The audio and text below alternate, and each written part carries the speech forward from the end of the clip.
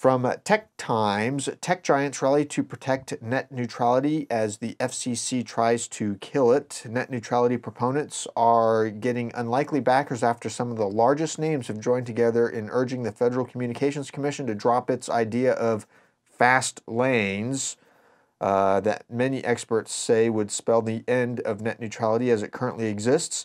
Amazon.com, Google, Facebook, and others banded together in a letter to the FCC that claims the changes being proposed would be the end of the internet as it exists.